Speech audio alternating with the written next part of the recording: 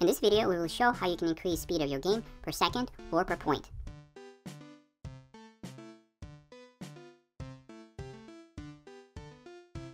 We have downloaded and installed Buildbox 3.1.2, but if you check the updates, it says 3.1.1, and that's the version we're going to be using.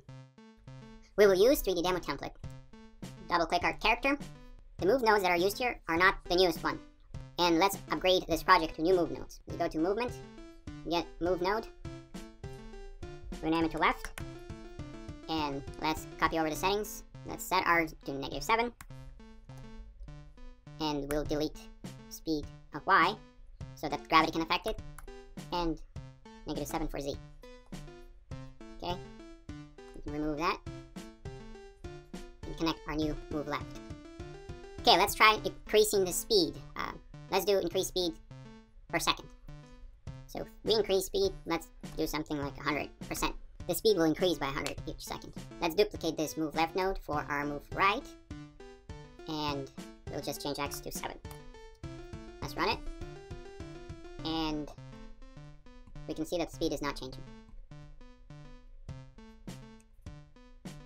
How we fix that is we go to the code,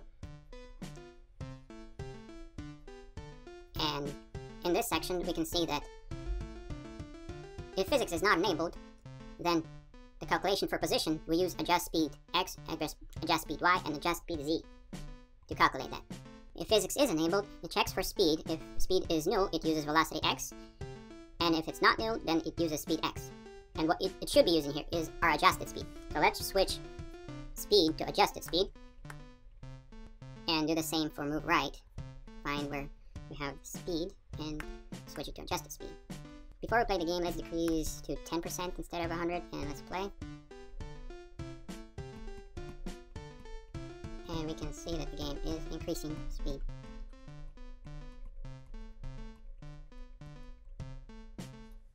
To show how speed increases per point, by default, let's set percentage to 100%. Go inside our script, find the place where speed point factor has been calculated, and log speed factor. Click play, show log, and let's test it. And first point we collected, we get speed factor of 2. Second point we collected, we got speed factor of 4. And the third, we got speed factor of 8. And the game just increased too fast. If that's not what you're looking for, and you want a slower increase in speed, what you can do is go, speed point factor being calculated. Instead of multiplying, change the speed increment per point to multiply by current point, and set that to speed factor. And let's see how that is different. And we can see that increments 2, 3, 4. Let's change that to 10% instead. And we can do the same for right. Replace this line.